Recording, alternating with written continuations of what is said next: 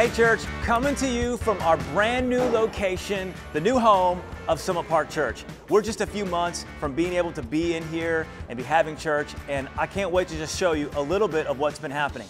Right now I'm standing in the lobby and it's just amazing. So much natural light right in front of the new vestibule. The glass is up. We're gonna put another layer in there. It's just gonna be a great space. This entire lobby really is gonna be an amazing space to welcome people home to the life that God has for them. It's a place where you're gonna wanna come and you're gonna wanna hang out a little bit, and it's looking amazing.